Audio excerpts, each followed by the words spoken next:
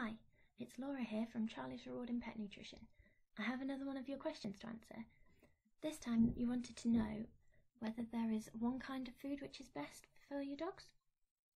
There are so many choices when it comes to feeding our pets, from kibble and wet food to raw diets and everything in between, like cold pressed food.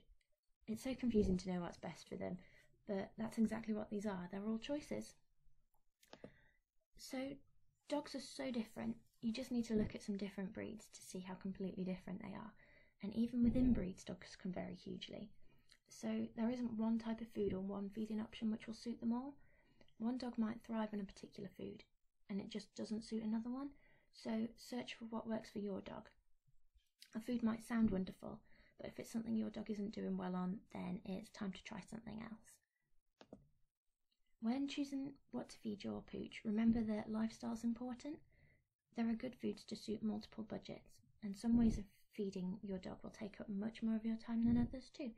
It's important to choose a food which fits in with you as well as your dog. Next, when looking for a food, you want something which is complete and balanced for the stage of life which your dog is at. So this could be puppy, adult or senior. Your dog might also have a particular dietary requirement to take into account, such as requiring a weight loss diet or a diet suitable for a veterinary condition.